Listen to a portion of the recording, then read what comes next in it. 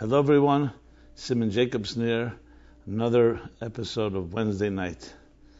Been doing this class now for 1981 would be 34 years, 1982, 33 years. And it continues to be an exhilarating journey for myself, and hopefully for all of you. Everyone here is linked by word of mouth to the people that came before in this class, which gives it an extra synergetic power. The topic is turning liabilities into assets. You know, the great challenges that we all face, among the challenges that we all face, is the challenge of challenges, where we make certain plans, we assume our lives will go by a certain script, and then we're thrown a curveball here and there. Situations where we do not expect, spontaneous, sometimes undesirable, setbacks, the list goes on. Who in life has not experienced some disappointment, some challenge, something that threw you for a loop? Sometimes, God forbid, even traumatic experiences. We will all go through losses and so on. The real test, the real litmus test, in Hebrew there's a word even haboichin. It's called the stone that measures, the measuring stone, the real measuring yardstick that determines a person's character and defines a person's character is not when things are going well, but when things are not. When things are unexpected or unprepared for, that's when you see the distinction between people. Because when things are going well, everybody just follows along that script, and they have their patterns, routines, and so on. But then, when something strikes, and we're not prepared for it, something that we did not anticipate, that's when you really see what a person's made of. In Hebrew, there's an expression that if you want to really see the character of a person, it's bekisei, bekaisei, ubekoisei. Bekisei means in his pocketbook, when it comes to money. Bekaisei means when he gets angry. Bekoisei is when he takes a drink. So in Hebrew, all three words have the same letters, ka, chof, and samach, pronounced differently, kis, kais, kas, and kois. So chof samach, one is with a yud, one is with an ayin, and one is with a vov. And it's just an example of all those three areas are things that we are not within a particular choreography. We're outside of the regular structure, and that's when you really see what a person is made of. And of course, as the Jewish people, as a collective, have undergone such challenges throughout history more than any other nation. And look what the Jewish people have developed, how they learned to thrive. In the words of the verse in the book of Exodus, right at the beginning, Kashayanu Esam, as they were oppressed in direct proportion, Ken Yirba v'Ken Yifritz. That's how they thrived and they proliferated. So the question is, what is the secret behind it? Why do some people find it easier to turn a liability into an asset, and some people simply do not? Why do some people learn to thrive and others crumble? And is there something that we can learn? Is there a method? Is there an approach, an attitude? And that's what we shall be addressing. One of the primary reasons addressing this is, besides the contemporary value of this message, is also because of the week's chapter. We read a double chapter, and the second chapter about Behar-Bechukotei, Behar-Bechukotei, which is the final chapter in the book of Leviticus, is among the three chapters in the Torah where you find what is called the teichacha, that ostensibly seem to be like curses, negative expressions that if you don't do this, this will happen to you, etc., etc. Basically, that warning the Jews that if they follow the commandments, they'll be rewarded. If they don't, they will be punished. Which itself, as I've talked about many, many times, and I must immediately qualify, reward and punishment in Judaism is not some type of juvenile exercise where a parent or a principal is punishing us for misbehavior. You know, God and the human race are pretty distant from one another in the sense where one is a creator and the other is a creature. Why would a creator punish his creatures? And what are we, just like subjects and slaves? And what does God gain from it? The reward and punishment, schar and enish in Hebrew, really means, as the Shalah explains, cause and effect. There's a structure. When you put your hand in fire, God forbid, it gets burnt. When you eat the right foods, the healthy foods, it makes your body healthier. You eat the wrong foods, it toxifies and pollutes our systems. So these are not punishments, these are cause and effect. And what God put into place, just like any engineer would put into place, is a whole series of checks and balances, a whole immune system, if you wish, which is built in, that based on our behavior, that's how the action will cause a reaction. It's a perfectly logical system. The entire universe works based on that.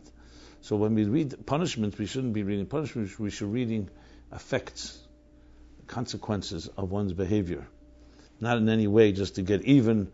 Now, of course, there's the concept of discipline, learning a lesson. When you reward someone, you reward children, you're basically telling them this behavior is admirable, is acceptable, is commendable, and that's why they get a reward, so they understand that, and you reinforce that element, that value. And of course, if they do something, God forbid, not well, you remind them and show them that this is not acceptable by inflicting something that would give them a distasteful experience, to know that this behavior is associated with something that is inappropriate. Now, obviously, when done right, it's a very effective system.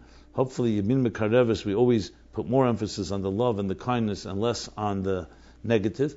But even when there's a necessity for discipline, it's done with a bare minimum and saturated with love. It's not coming from anger. It's not coming from vindictiveness. It's not coming from vengeance. It's not coming from our own short fuse and comfort zones. It's coming from a true, genuine interest in helping another person, whether it's a child, a student, or a friend, and so on. And that can come, and that has to also be conveyed together with the discipline. So, however you twist and turn it from a Jewish point of view, and a healthy point of view, reward and punishment is cause and effect, and used as a tool for growth. And there's two ways to grow.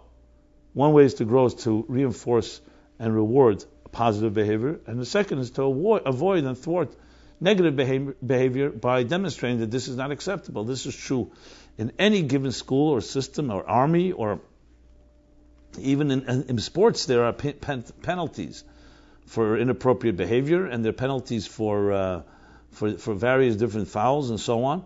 Why? Because it's, besides the fact there are rules, it's also showing this is not acceptable in this venue, in this structure, and so on. You will judge the nation, the community, and you shall preserve them.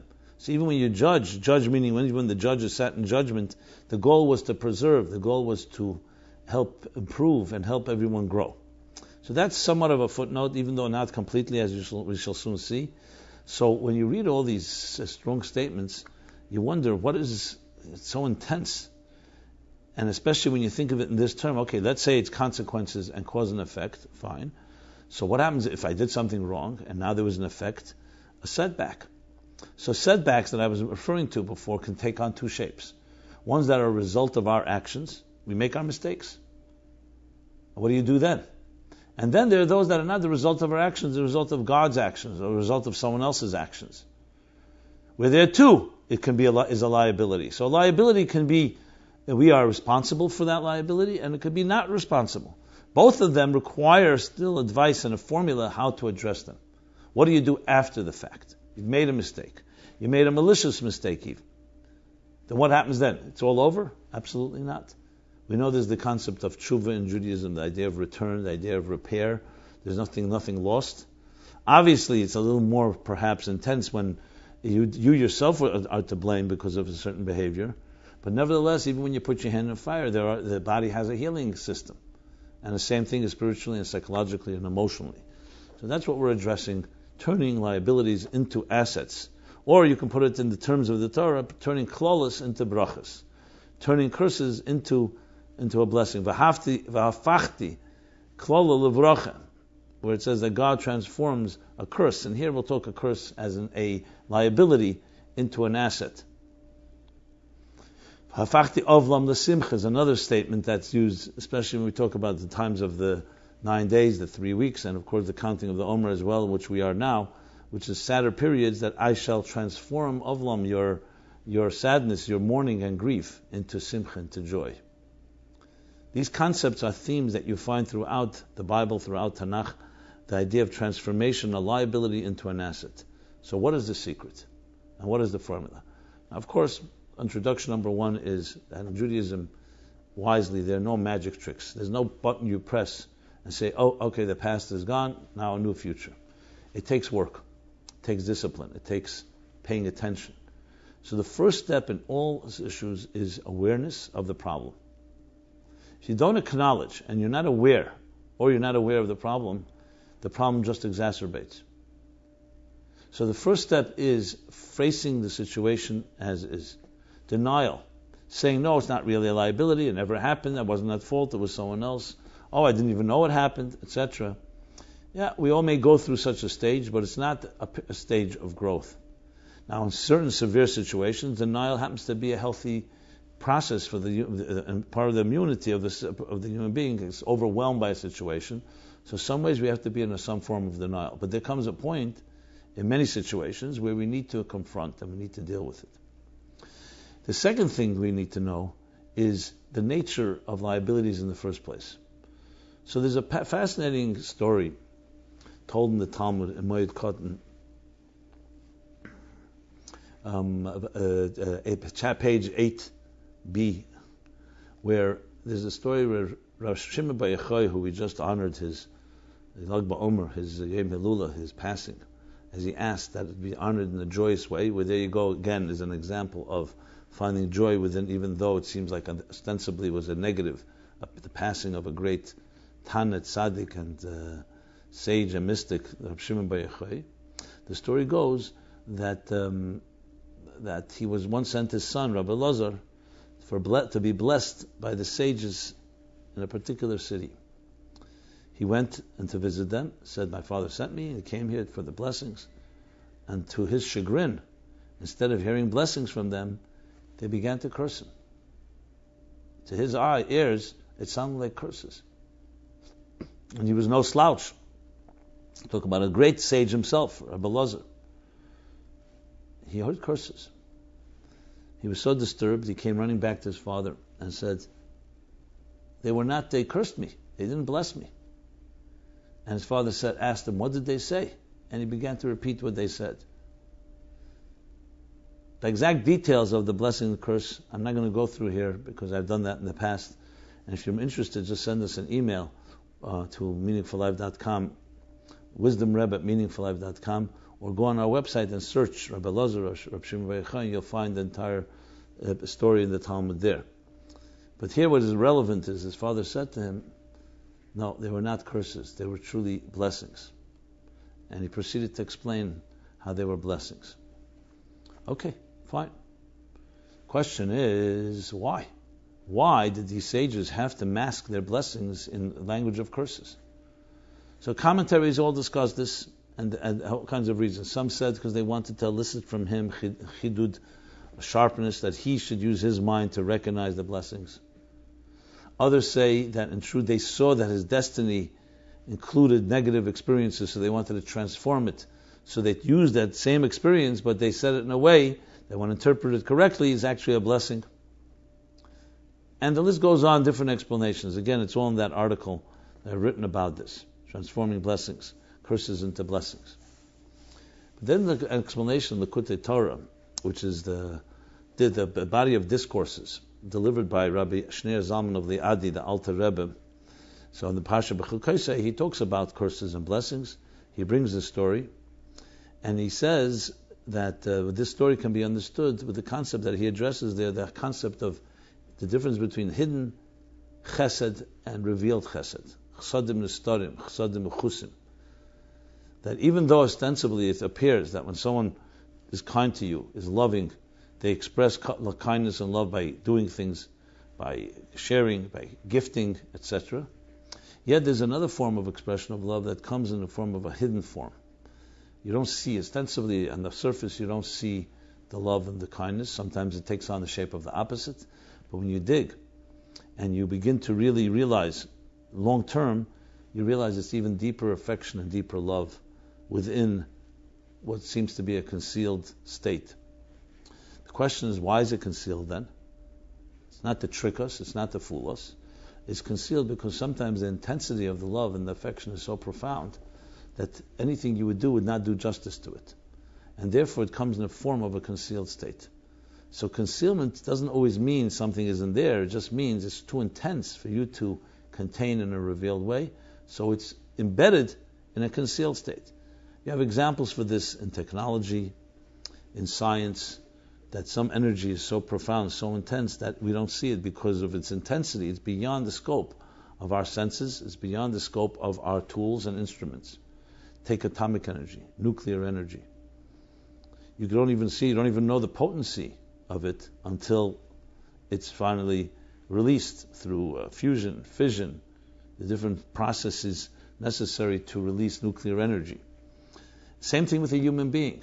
I mentioned earlier, we don't see what a person is like until they're put under pressure. And then you see, in the expression of one person said that a woman is like a tea bag. You don't know how strong she is until you put her into hot water.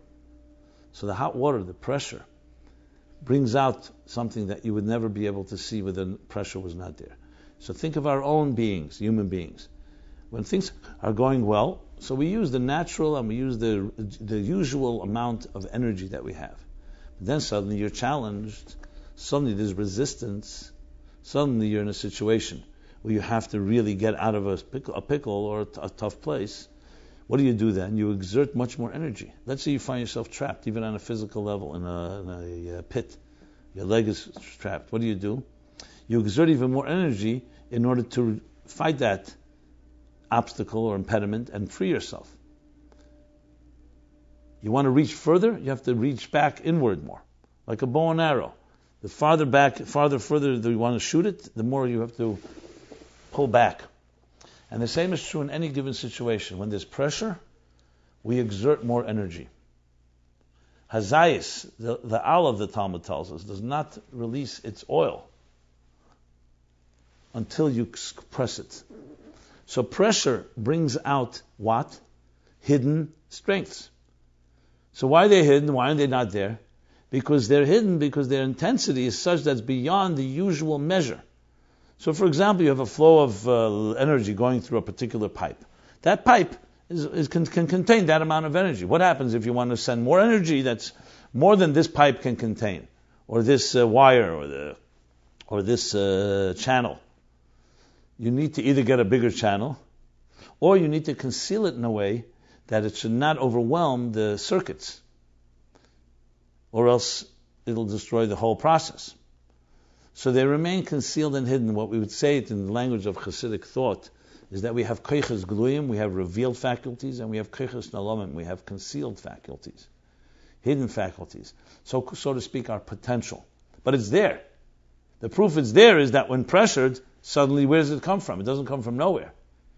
So you're going back digging deeper into the inner reservoirs and resources of our spirits, our souls, to elicit more power and more energy. When a person exercises, when you build your muscles, all these are examples of taking more of the hidden and revealing that which is hidden. So when you think of it in this context, which is greater love and which is greater power? Is it the chesed, the kindness, the affection, the blessings that are revealed, or the blessings that are concealed? The answer, of course, is those that are concealed. However, you want the concealed not to remain concealed. You want that to be revealed as well. When Rabbi Elozor went to the sages for blessings, and they heard the blessings, had they given regular blessings, that God shall bless you, you should be healthy, long life, those are beautiful blessings. But is that why Rabbi Elozor traveled so far from his father sent him? He could have gotten those blessings in his own city. There were probably good sages there as well. But his father sent him specially there because these sages were able to elicit and bring out blessings that never could be seen by most, could not recognize these strengths within him. So the language they used sounded negative, but really within it concealed lie the more powerful chesed. So one could argue, okay, fine, that explanation makes sense, but why does it have to be negative? Let it be concealed. It can be concealed, doesn't have to take the shape of a negative experience. A negative experience implies something that is not fitting. And the answer is, negative itself is all in the eye of the beholder. It is true that we do have an objective sense of negativity. God forbid a premature loss, any death, disease, infection, poverty, the loss of a job, the breakdown of a relationship. Everyone agrees these are all negative experiences. When I say perspective, I didn't mean that some see it as negative, some see it as positive. is the question is to look at the situation in the full context of it. The full context. In a healthy situation, there is really no such thing as a complete break. If something breaks, it's in order to build something greater. So what it appears right now as a negative is really the loss of a particular situation or condition in order to gain something greater. If, for example, an egg would never crack, a chick would never appear. If a child in his womb would remain there and everything was comfortable, there would be no break. The child would never emerge. So in any metamorphosis, there's a situation that if you look at it at the moment, it seems like something is breaking. It looks like something is negative is happening. When in truth, in it lies a much bigger story. And you see this consistently in life. You can see it when, for example, when children lose their teeth, baby teeth, in order for adult teeth to grow. If they didn't know adult teeth were growing in, you think, why am I losing my teeth? I need my teeth to eat, to break down food, etc. But then you realize because the small teeth, the mouth is getting larger, and the small teeth are just they're getting in the way. When they serve their role, great. But once they don't have their role, they need to fall out. You need to shed one layer of skin to assume another layer of skin. This is the rule in existence. This is the what was called in Kabbalistic and Hasidic thought, yesh, ayin, and yesh. It's a theme I've addressed a number of times, that every state of being is a yesh. It needs to go through some type of void or vacuum where it loses its identity in order to assume a greater identity. We all go through the awkwardness of adolescence as we grow from child to adult. Every form of creativity is preceded by frustration. The greater the creativity that emerges, the more the frustration that precedes it. Everything goes through. You have to melt something down before you reshape it, if it's going to be a true metamorphosis. The caterpillar goes into the cocoon, into its own chrysalis, in order then to emerge a beautiful butterfly. I know some of you may say not all butterflies are beautiful, but every part of nature is beautiful. Caterpillar is also beautiful in its own way. And yet it goes through that stage in order for it to spread its wings. And this is the fact of life. We leave our parents' homes, lech lecha ma'artzecha, in order to spread our own wings and grow with our own individual strengths. And there's always going to be a painful element of the transition. The pain is because we see only that moment and we don't see the entire picture. So why it takes on sometimes a negative is because it's negative compared to your previous state, but it's not negative compared to the next state. If you saw, for example, a beautiful building being dynamited and completely demolished, you'd say, why are you destroying such a powerful building? But if you came a month or 2 or 3 later and you saw even a greater building being built in its place, you realize why they had to raise with a Z the building initially in order to build this one. If you didn't come around, you'd say, hey. So it's like seeing the frames of a film and you only saw the beginning, you didn't see the ending. Obviously, in life, you're going to find times where things seem to be setbacks. So these two perspectives are actually captured again in the Talmud by a teacher of Rabbi Shimon Bar Yochai, Rabbi Akiva, who together with his colleagues were gazing at the Har Habayis, at the Temple Mount after its destruction. So they saw desolate ruins, and his colleagues began to cry and began quoting the verses that prophesied that this temple would be destroyed. And Rabbi Akiva began to laugh. Why? His colleagues asked him. So he said, because you quoted the first half of the verse. The second half of the verse is, after desolation will come even a greater building, even a greater presence. And the conclusion of the Talmud says, Akiva nechamtani, Akiva nechamtani. Akiva, you have consoled us. Akiva, you have consoled us. Double. The double is for the revealed and for the hidden. It's not just enough to say, oh, there's something positive. The negative itself has to be transformed into the positive. So there's the positive. First, the Nechama was revealing the positive, and the second is the transformation, that even the negative actually also becomes a catalyst, becomes a springboard, and fuels the energy of the positive even more than revealed good.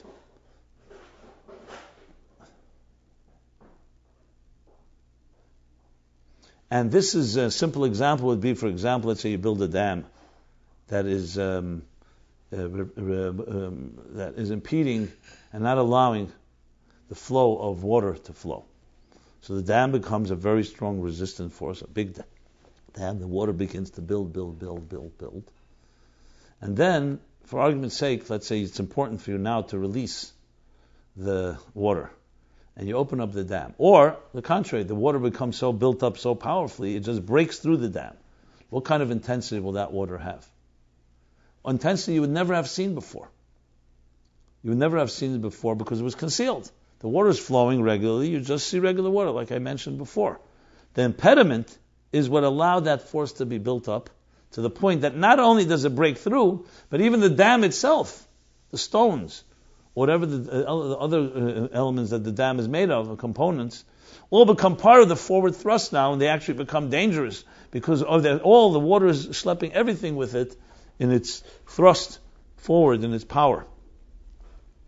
So what you see here is more than just one nechaman, one consolation, it's a double consolation.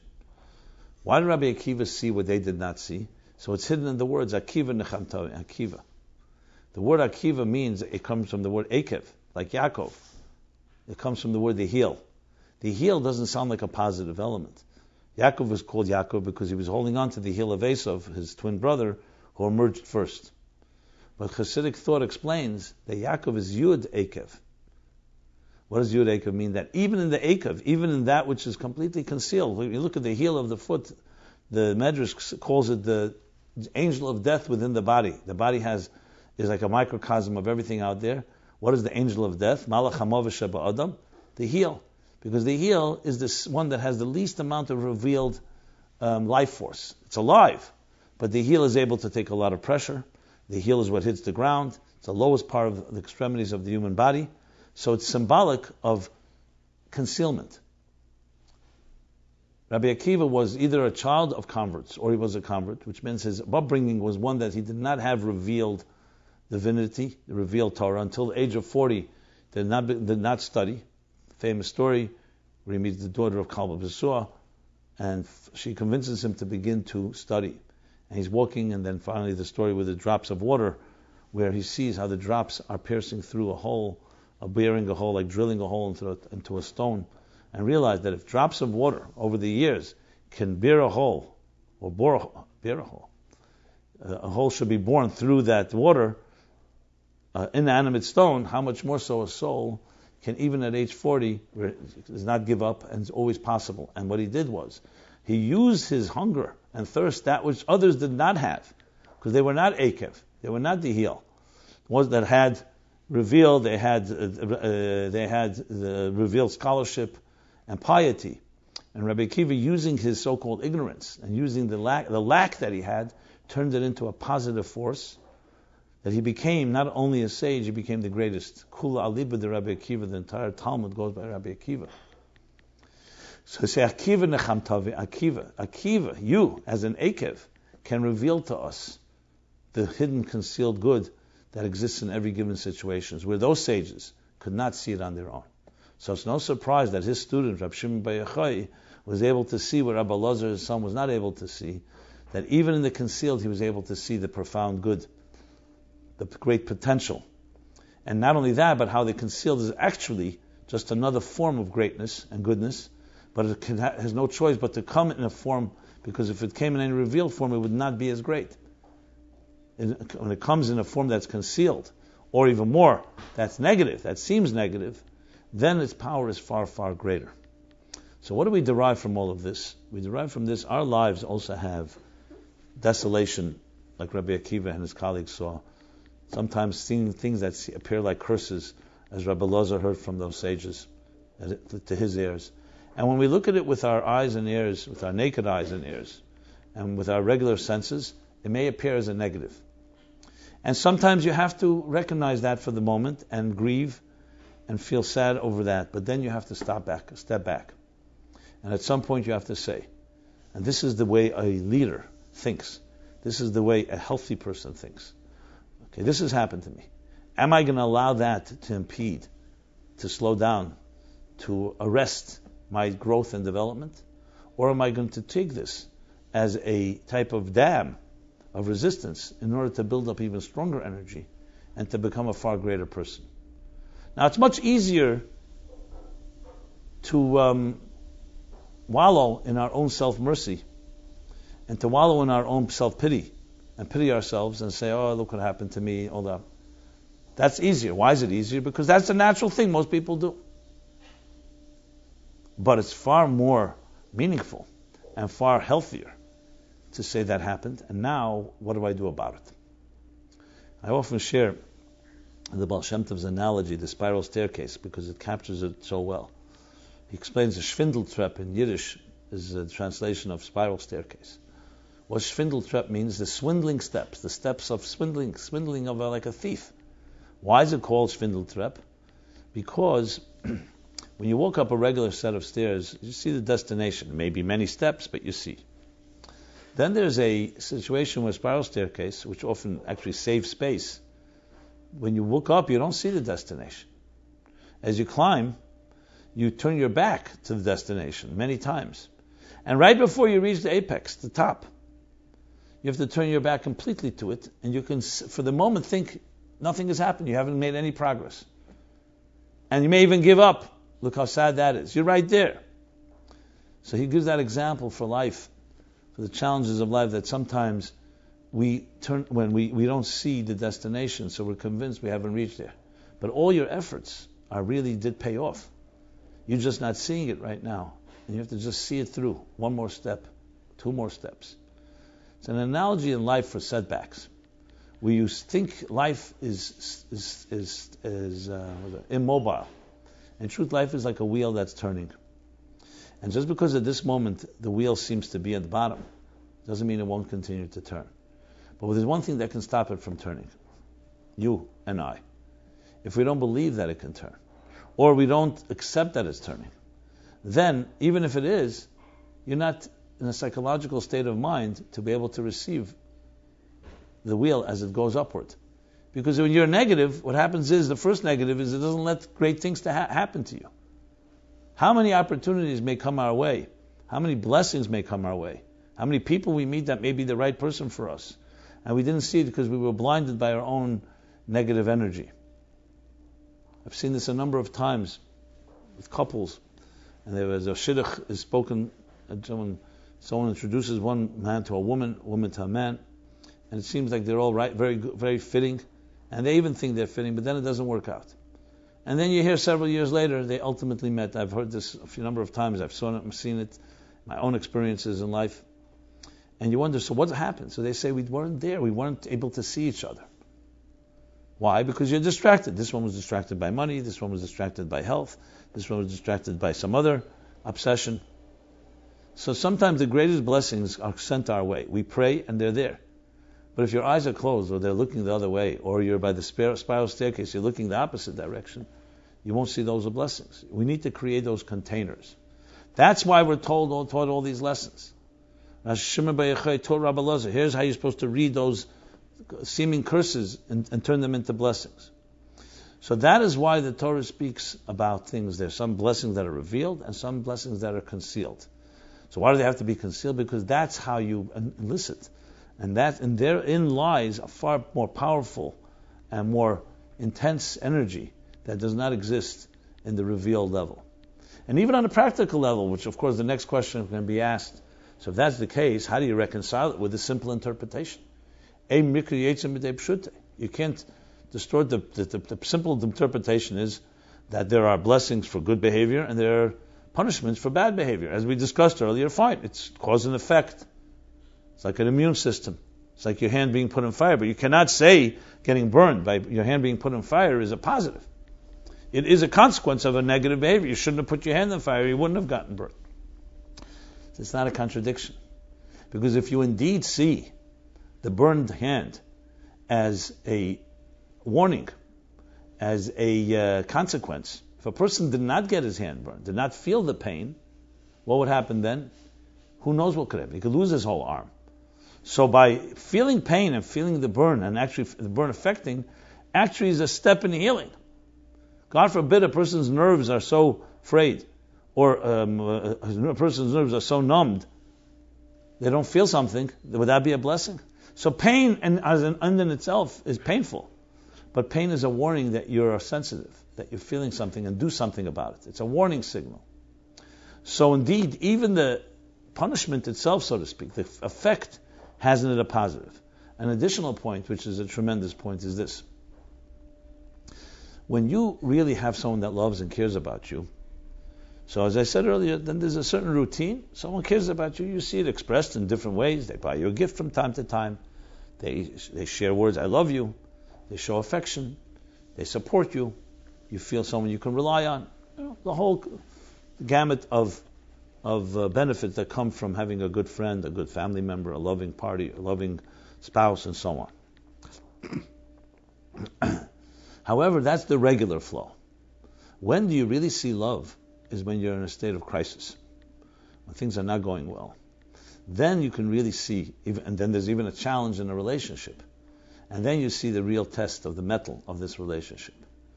And when the two people who are going through a challenge, either with each other or their own personal challenge, and the other person is there for them, what happens? The love is far deeper. Because now they're digging to find something more powerful. The regular is not enough. You need to muster up new energy. And there you see a love that you would never see in regular day-to-day routines. So where do you see more love? When somebody rewards someone or when someone disciplines someone? And again, I'm talking about healthy discipline, coming from a productive place, a constructive place. That's not demoralizing and not coming from someone's insecurities and fears and again, their comfort zone been changed and just vengeance, vindictiveness, etc., etc. From a healthy place, you put it on. You see a child is rewarded for a good deed. But then a parent who loves the child, and the last thing they want to do is discipline the child, has to force themselves to discipline. That's the way it should be. Not it comes easy. You have to force yourself. And when you see a loving person forcing themselves to withhold love, even for a moment, or let's put it this way, to channel the love in a form, in a shape, in a package that doesn't seem like ostensible love, because it's discipline, that therein lies a far deeper love. Because why would they be doing that? Why would someone who loves someone do something that doesn't seem like open love? Because they love them so much, and they want to make sure that they don't get their hand burnt. They want to make sure that they don't continue. They want to make sure that they improve. Again, I qualify again, this is only for a healthy person who knows. And the Torah, of course, is describing it in healthy terms. So this literal interpretation of oynish, or klola, I want to say the curses, the liabilities, are at the end of the day, they are more profound expressions of love because you care enough. Think of it this way. Sometimes you have a friend, they're only friends when things on a nice day. Where are they on a rainy day? When things are not going well. And suddenly you realize people abandon you. They're there for the party. They're there when things are going well. They're there when they need you. When you need them and you don't seem to have as much, are they there as well?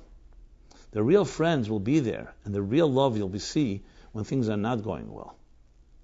That's an example. So you see the care. And this also spills over to the care of someone who's disciplining another person, obviously with all the qualifications I made earlier, and therein lies a more profound type of love. In a world like ours, where when we travel on roads where you can end up in a road that's a great blessing, or you can end up in a road that's not a blessing, it's extremely necessary not just to have people and coaches and mentors and friends that tell us where to go, but also ones that tell us where not to go. As a matter of fact, it can be even a bigger blessing if someone said, don't go down that path. I've been there. Go down this path. Or just they tell you not to go there, preventing so much heartache and aggravation and even destruction is as equal, if not more powerful, than someone telling you what path to take. Because they're helping you in your life to avoid extra mistakes. So, in the final analysis, brachas and klolos, turning liabilities into assets, require, as I said earlier, number one, awareness of the problem. Number two, the courage to face it. Number three, to realize at the end of the day, every problem is part of a bigger picture. This doesn't mean it wasn't a challenge. It doesn't mean it's not painful. It just means that there are deeper strengths within you and deeper strengths within the situation that can never have been expressed without that seemingly negative experience. And this applies to both things we do, our mistakes, and also things that happen called God-driven or human or others have done something. Let's start with ourselves. You did a mistake, yes. Of course it would have been nicer not to make the mistake, but now it's after the fact. The Baal Shem Tov has an interpretation The Baal Shem Tov has an interpretation that he says, Rishayim aleim charotas. Wicked people